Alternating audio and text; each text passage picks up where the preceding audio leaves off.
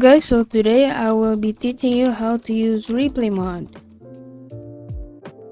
So the first thing that you want to do is, if you use Badline Client Replaymod, you want to click right shift, boom, and then search up replay, and then you can set this up. You can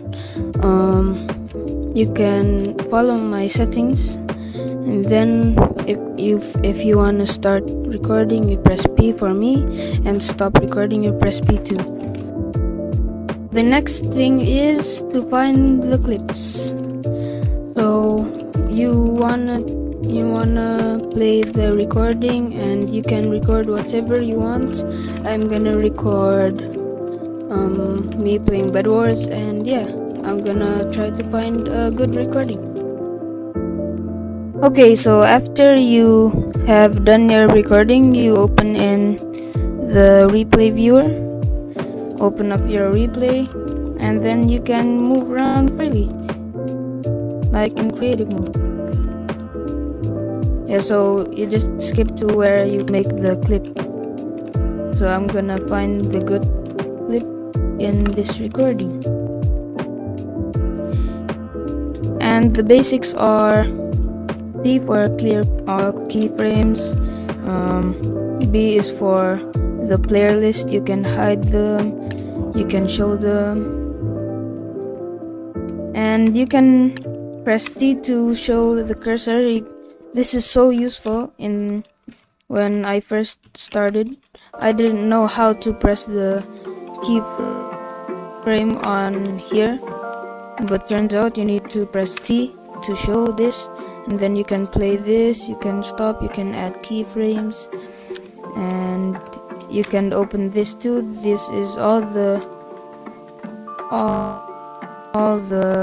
buttons you can use. So L to roll sideways to the right, and K to make it to normal. J is for leaning to the left, and that's basically what I use. Oh, and after you press T if you want to do something or something, and then you want to move, you can't, but you need to press escape to hide the cursor, and now you can move. And this is your timeline. You can drag it here, boom, and then it fast forwards. Yeah, and you can move. Oh, and if you're stuck in this player, you can shift to go out of your player. The P button is for play and pause.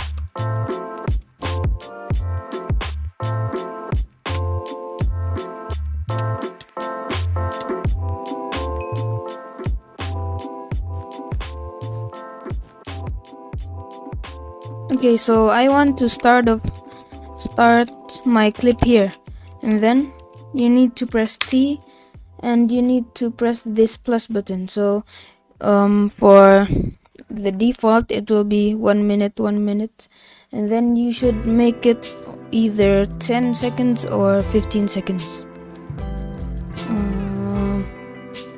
Come on, hurry up.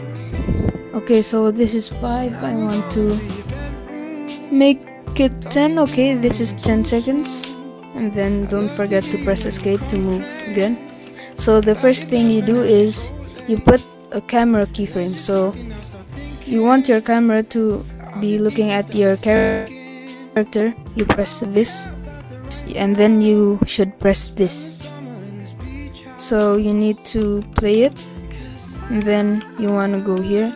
It's up to you the movement. You want to go here or here or here, but I want to go here, and then you can tilt. I'm gonna tilt to the left, and then press V to synchronize, so your character doesn't move slow or fast, so it will be normal speed. And then press another keyframe, a camera, and a normal keyframe, and then you don't forget to press escape, and then move to the next keyframe you want to place it. So I'm gonna see, I wanna go here first. So you need to play it and then press V, and it will automatically go from here to here. So it will synchronize the time, so the characters, so it won't be slow or fast. Place keyframes, escape, and then what's my next move? Okay, so I'm gonna kill him. I'm gonna go down here from there. V, press keyframes, and then I killed him, and then I got the bed. So I'm gonna end that clip there. Don't forget to press V, keyframes, and then you can see what you made here. Oh no, why is that doing that? It's a glitch. I'm gonna just pause it first. I'm gonna go out and then open again, and then I'm gonna see what I made. So yeah, so this thing, oh my gosh, the blinky thing, I think that's a bug. I think when it's rendered, it's not gonna be like that. So this is what I made. Just ignore the blinky screen, and then boom. Yeah, that's what I made. Okay guys, so another thing that you can do is you can take a screenshot. So if you want to take a screenshot like this, you can hide the GUI by pressing F1, and then you can take a screenshot like normal, F2. So you can, this is really helpful for if you want to make a thumbnail and stuff. And just find the screenshot in the .minecraft and go to the screenshot folder, and it should be there. So when you want to render it, and if you like your clip, press T and then go to this icon here, and then encoding presets, you can change it to high quality, medium quality, low quality, lossless, custom bitrate, but I'm gonna use the default one, high quality. Video resolution, that's don't change that from the default one. Video bitrate, you